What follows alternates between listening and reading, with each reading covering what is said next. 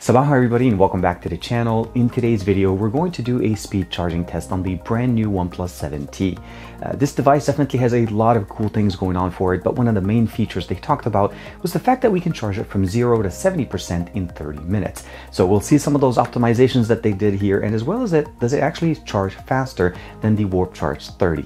This is TK. Let's check it out.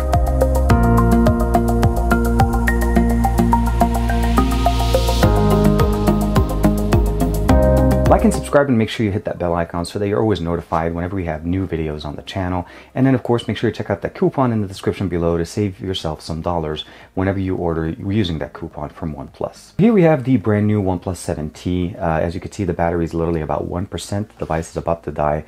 And what I have on the right side here is the charger and the cable that came in the box.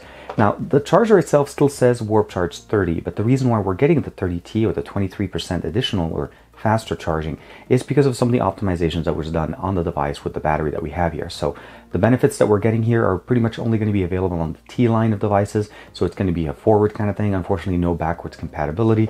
But again, we're promised about 23% faster than the standard Warp Charge 30. So again, 70% in 30 minutes is the goal, and then we'll see how long it goes for it to actually reach 100%. Let me go ahead and set up everything, and just as a heads up, this is the carbon fiber case that came with the reviewer's guide. If you'd like to check that out, there'll be a link in the description below to see some of the other cases they included for us in that box. Okay, so the first thing I'm going to do here is I am going to plug the device in. Just as a heads up, again, the battery is basically, the device is going to just shut down. This is basically what it's telling me. Let me go ahead and unlock it. I do have it on airplane mode, but I do understand a lot of us really always want to know exactly how it's going to charge. So I am going to turn off airplane mode. I'm going to start the timer and of course start the charging. The main thing, of course, throughout this thing is I'm also going to be checking out the thermals on this and see how hot do we get. Do we actually go over 100, or do we stay within cool temperatures as they were recommending us? So let's go ahead and take off airplane mode. You can see right there, charging has started. Let's turn off the display, turn it back on. Right there, 1% at warp charging, and we have started.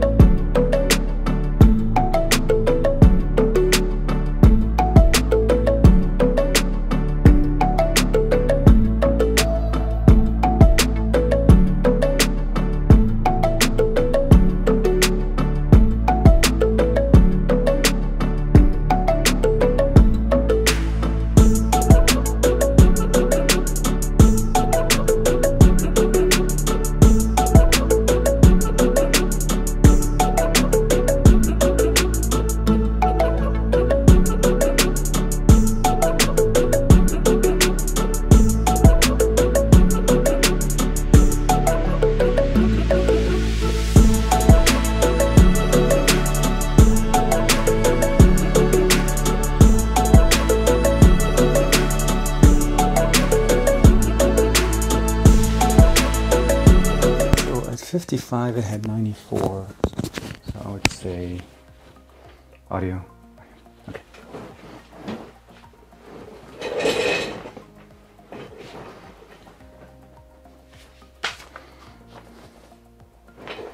So there we have it.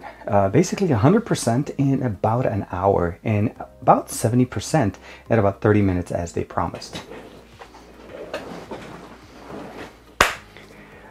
So the main consensus here obviously is that this is definitely doing a lot of the heavy lifting. Now, as you saw, we started off with a 1% battery and I left the services on. I didn't actually keep it on airplane mode. I didn't turn it off. So with 1% and the device actually telling me it's about to shut down, we started the charge and we were able to hit basically 12% in 5 minutes, 24% in 10 minutes, so we were starting to double up numbers, 48% at 20 minutes. It's like we're really going very fast. Unfortunately, the thermals kind of matched the same situation. We hit about 100 to 101 at the maximum when we were basically seeing how hot the device got. Now at 30 minutes, we hit 69%. That's about 70%. I would basically give it to an error, basically a margin of error there. So basically they were able to get us up to 70% in about 30 minutes from almost a dead battery. And of course, right after that point, that's basically where the speed kind of slowed down, as well as the thermal started to drop. So when we went to 45 minutes, we were around 89%, and that it was basically at around 93 degrees. And again, of course, when we got to 50 minutes, it was around 92, and then 55 minutes, we got to 94.